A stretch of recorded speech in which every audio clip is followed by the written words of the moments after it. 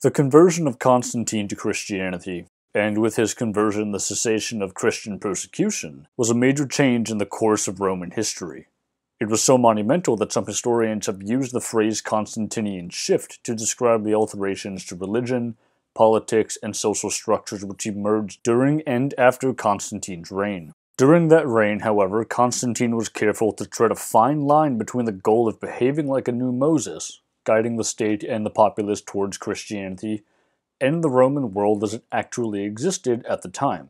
Essentially, while he emphasized the construction of churches, he appears to have had no issue performing traditional duties expected of an emperor. He remained Pontifex Maximus until his death, but at the same time, his tomb was constructed in such a manner as to have his sarcophagus at the center and statues of the 12 apostles surrounding it, in the end both emphasizing his faith and perhaps also a tongue-in-cheek joke as to who Constantine thought he really was. His son Constantius II, however, was not so subtle. This video is going to briefly examine what has sometimes been termed Constantius' revolution, and in doing so I am drawing on the work of the historian Edward Watts in his study of Roman political rhetoric and revolutions, The Eternal Decline and Fall of Rome, the History of a Dangerous Idea.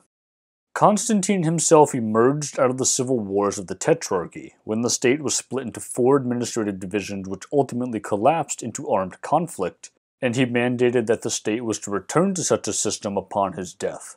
No such thing occurred, however, due to a series of civil wars and assassinations that left only 2 sons, Constantius II and Constans, in a dual power-sharing agreement between 340 and 350. For the growing population of Christians who had lived in the 3 decades of peace under Constantine, and then the civil wars of his sons, the political and religious rhetoric of Constantine's dynasty eventually became nothing more than mere words, and there was increasing pressure on the sons to build a new system. Ruling the eastern portion of the Roman Empire, Constantius was increasingly influenced by Arianism, a Christian doctrine which stemmed from the bishop Arius, who began preaching in the 310s that God the Father and Christ the Son were of 2 different natures. When Nicene Christians began to take issue with this, Constantius responded by exiling the bishop of Alexandria, Athanasius. Civil war was threatened unless the bishop was allowed to return, which he eventually was allowed to do, but war came anyway in 350 when Magnentius, the commander of the elite regiment of Jovians and Herculeans, rebelled and killed Constans, and proceeded to fight Constantius for 3 years before eventually being defeated. Eventually, Constantius established his cousin Julian in Gaul, after killing Julian's brother Gallus, who had been sent to watch over the eastern provinces while Magnentius was dealt with, but who proved so problematic that eventually he was recalled and Constantius had him executed. This was the political and religious context in which Constantius II conducted, or attempted to conduct, a series of policies designed to bolster Christianity and increase the religion's influence. A series of laws were passed between 341 and 356, which, in theory, built upon legal precedents which had been established by Constantine, but which went a step farther by actually instituting punishments for engaging in pagan practices, such as sacrifices or rituals. Initially, the consequences were vague, with the law of 341 simply stating that the madness of sacrifices was to be abolished, and if any man should dare to perform sacrifices, he shall suffer the infliction of a suitable punishment. By the 350s, however, the laws emphasized the death penalty.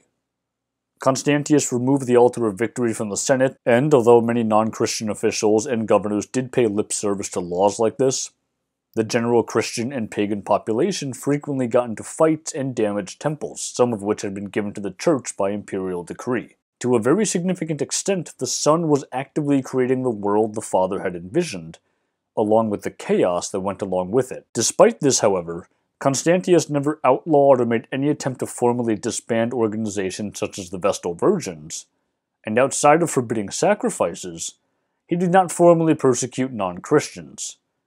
Constantius did carry on Constantine's policies against the empire's Jewish population, though, limiting commercial enterprises and forbidding the marriage of Jews to Christians or pagans. While the majority of sources from the time are hostile, or at the very least unfavorable to Constantius, probably because of his religious policies, which thus makes it difficult for modern historians to objectively evaluate his reign, not all of those sources are unsympathetic. In 357, the philosopher Themistius came before the Senate in Rome and stunned the audience by speaking at length about Constantinople's new prominence.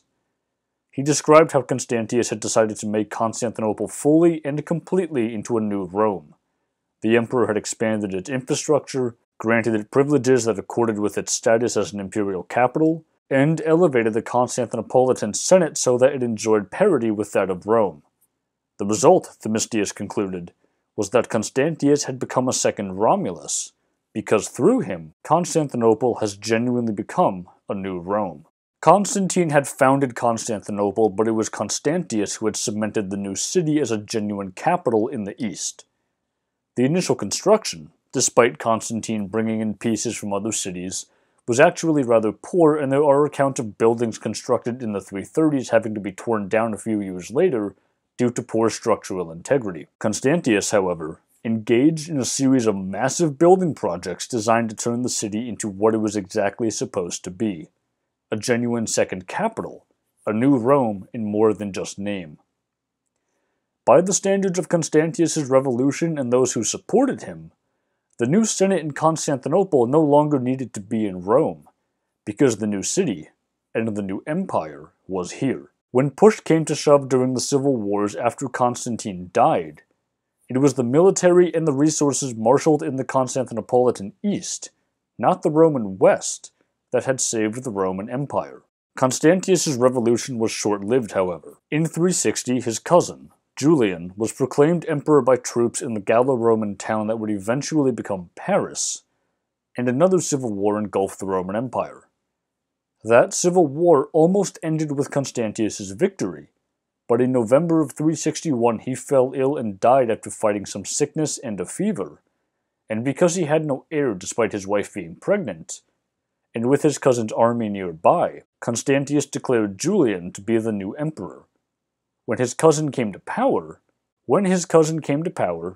he would begin to dismantle Constantius' vision of a Christian Roman Empire. But that is a story for another time.